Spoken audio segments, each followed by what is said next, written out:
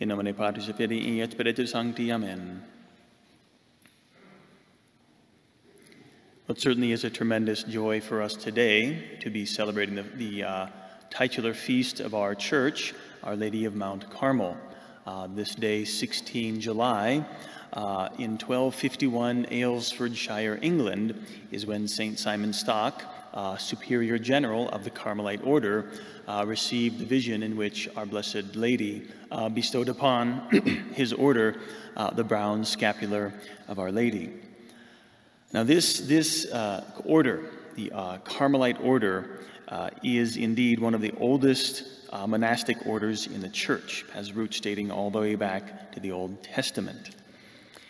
And I would like to speak about that history of the church, of this order, and the idea that the activity of God in the world, there's not this sharp division between old and new.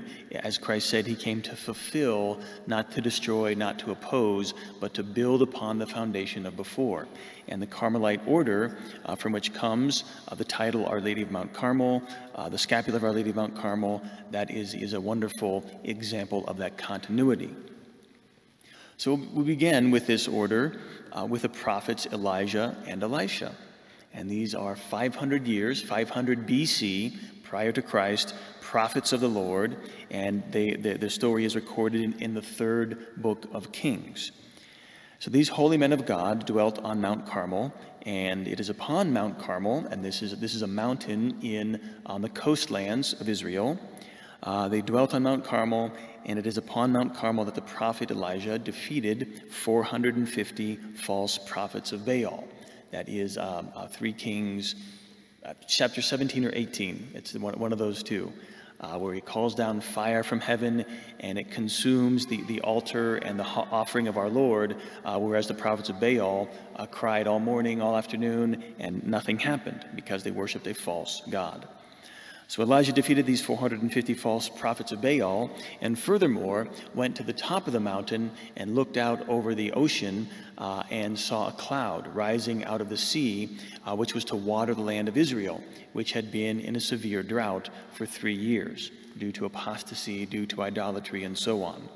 And this cloud would rain down upon Israel and bring it life-giving water, moisture once again. This is foretold in the prophet Isaiah. It says, "Drop down dew, ye heavens," right? Drop down dew upon the earth, and may it bud forth a Savior. So that is a prophecy of the coming of the Messiah.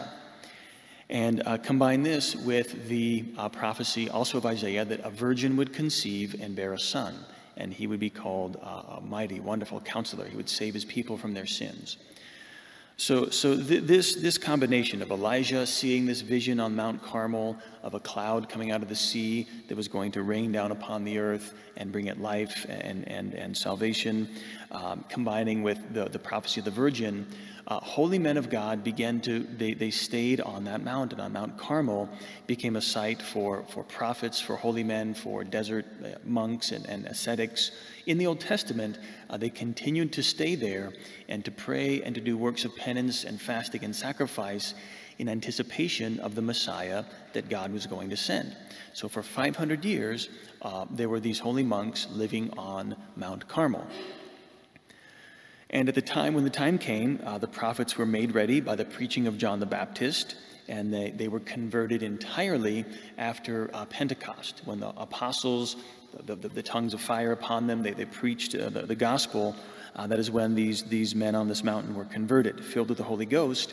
And afterwards, there on Mount Carmel, these men, this community of monks that had been there in anticipation, waiting for the Messiah, waiting for that virgin who would conceive and bear a son for 500 years, the Blessed Virgin Mary herself came and visited them. She spent some time with them, and they actually spoke with her, and in her honor built the very first chapel ever constructed in honor of the Blessed Virgin Mary there on the top of Mount Carmel, upon the very spot where the servant of Elijah had seen the cloud rising out of the sea. So quite a history there.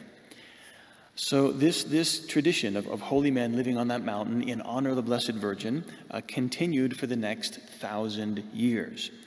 With no official recognition from the church, and until the Crusader states were formed in the 1100s. And so at that point, with the Crusaders came, they freed the Holy Land from oppressive Muslim rule, and Christian Catholic pilgrims began once again to be able to go to Jerusalem, and among them, some of them found these monks living on Mount Carmel and stayed there.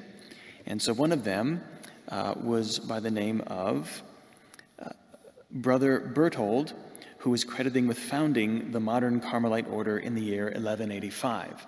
So 1185, this is going to be 1,600 years after monks have been living on this mountain already. So this is quite late in the roots of the Carmelite order, we could say, but that was where the modern Carmelites traced their foundation, 1185.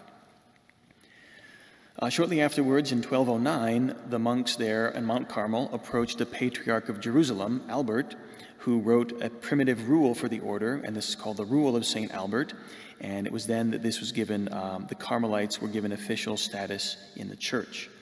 And this came at a very opportune time, for only a short time later, the order was forced to leave Mount Carmel in 1291 due to the loss of the Crusader states to Muslim aggression once again. Well, the order continued in Europe, where it was flourished initially, even though it was met with some resistance, for there were a lot of new orders at this time, the Dominicans, the Franciscans, many, many others that we've never even heard about, and the Carmelite order was just one of many. But to distinguish it among all the other orders as being of particular importance, and especially to our Blessed Lady herself, this is when she showed her divine favor to this order. As I mentioned earlier, in the year 1251, on the 16th of July, St. Simon Stock, the 6th Superior General of the order, received the vision of the Blessed Virgin Mary. She held in one hand the Christ child, in the other she held a garment of brown wool, the brown scapular. And she told St. Simon, "Whosoever dies wearing this garment shall not suffer eternal fire." And so it is that we have the roots of one of the most popular and one of the most powerful devotions in the Catholic Church, that of wearing the brown scapular, which comes from the Carmelite order. And it's very fitting that this particular order, the Carmelites, be the ones who were given that garment. Whosoever dies wearing this garment shall not suffer eternal fire. For the Carmelite order, its roots, as we have seen, was to anticipate, on the one hand, in the Old Testament, anticipate the coming of the Messiah who would save mankind from his sins, and afterwards to honor the Blessed Virgin by whom the Messiah had come, by whom mankind was saved from their sins. And what does that mean? What does salvation mean? Salvation from what? Salvation from the fires of hell. That was the whole reason this order had been instituted in the beginning. We're looking forward, anticipating Messiah who will save us from hell. And so this is, we can see that the scapular, the brown scapular, whosoever dies wearing this shall not suffer eternal fire. It's just a continuation of that. A very fitting order, as I mentioned, to be given that devotion. And this, too, is where we could say the Sabbatine privilege, as it is known, sometimes called, which is the idea that on the Saturday after a person dies, if they've been faithful wearing the scapular, will be delivered from purgatory. This is actually a kind of what would you call that? An augmentation to the actual promise. So it's not actually the indult given to the Carmelite order, to the scapular, is not that a soul will be delivered from purgatory, but that they will receive special graces and favor from Our Lady, especially on Saturdays, since that is a day dedicated to her. And about this, it would be good to speak a little, in that following this vision of St. Simon Stock, the scapular began to be worn, and it was a long garment from the neck down, to the knees or the feet on both sides. And this is proper to the Carmelite order. The third order of Carmelites, those who were not cloistered monastics, petitioned to be able to say some of the prayers and wear that garment as well, and so it was shortened for them, a little shorter from the neck maybe to the waist. And as time grew on, the scapular got shorter and shorter until it's that little piece of cloth that we know today. That was an indult. It's supposed to be a neck to foot garment. But with the indult, it was asked, what do we have to do? What do the laity have to do to participate in the order of Carmel? For the Carmelites, the spirituality of the Carmelite order is one of retreat from the world into the desert, right, in honor of their foundation. And if you can't find a desert, in the city or the suburbs or England or wherever the orders are founded, you retreat into the desert of the soul, right, into the desert of the cloister. And that's why Carmelites, they're a cloistered order. They're shutting the world out, giving themselves entirely to God. That's the spirituality. That's what they're supposed to be able to do, designed to do. And this is why, in fact, Teresa of Avila of the Carmelite order would institute her reforms, is because Carmelites were going out, they were receiving visitors, they were very involved in the world, and she realized this is not how Carmel is supposed to be. We are supposed to be in the desert. We can't go to the desert because we're here in wherever, Spain or Italy or France, but we can spiritually be in the desert, close ourselves off, be a garden enclosed, and give ourselves entirely to God.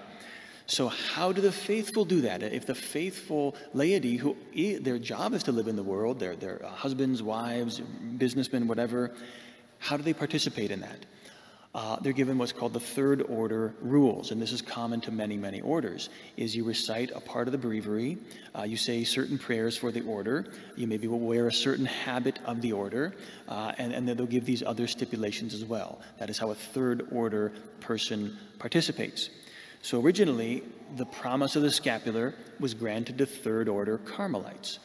You recite the office of the Blessed Virgin, you wear the brown scapular, you observe chastity, and there were a few others as well, which eventually all of that was granted not just to third order Carmelites, but to anybody in general, anybody who wished.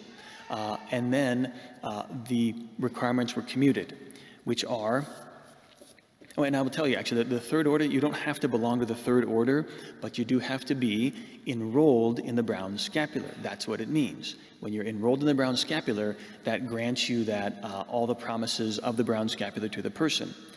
So the requirements are, you are enrolled in the brown scapular society, you wear the brown scapular, you observe chastity according to your state in life, and you devoutly recite the daily rosary as often as you can. And that's all that's accomplished. You wear the brown scapular, you're enrolled, and that's what you have to do in order to receive the privileges. Now, the privileges received, as I mentioned, are, this is from the decree of the Office of the Inquisition in the year 1613 under Paul V. And it is that the Christian people may piously believe that those who have departed this life in charity and have worn the brown scapular and fulfilled all the requirements, may derive after death, especially on Saturdays, the day consecrated by the Church to the Blessed Virgin, her unceasing intercession, her pious petitions, her merits, and her special protection. All right, so that is what the faithful receive on Saturdays after death. If you've been faithfully wearing the brown scapular, you receive the intercession of Mary, her petitions, merits, and special protection. Right? It's not a get-out-of-purgatory free card, but there's a special graces attached to it. So that is the official decree from 1613. And so there's much more to say about the brown scapular and the Carmelite order and all of these things, but it's important for us, especially, this is the name of our church, Our Lady of Mount Carmel. We should know a little bit about this. And we should, in fact, have a certain spirit of the Carmelite order about us. That's who we're named after, and we can meditate upon that.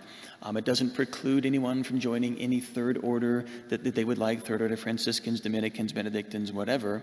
But we should have a special place in our hearts and minds, and perhaps in our spirituality, for Our Lady of Mount Carmel. This life is not our home.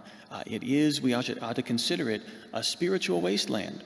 We may be surrounded by luxury, by pleasure, by all kinds of entertainment, but interiorly, spiritually, this earth, this life, all the pleasures of earth, it's a wasteland. It is a spiritual desert. Only by going to Christ, only by going to the Blessed Virgin Mary, are we going to find peace and joy and richness for our souls. And so that is something we can ask Our Lady's intercession for today, is to help her by her prayers. May she drop down dew upon our souls and make fruitful the barrenness, perhaps, of our selfishness, of our pride, of our stubbornness, of whatever it may be. Make us fruitful in good works, respond to the grace of God, and bring forth in our souls, may it bud forth a Savior, right, in terms of grace and sanctity and conformity to God's will. So God bless you all on this very great feast day for us. Our Lady of Mount Carmel, pray for us. In the name of the Father, and the Son, and the Holy Ghost.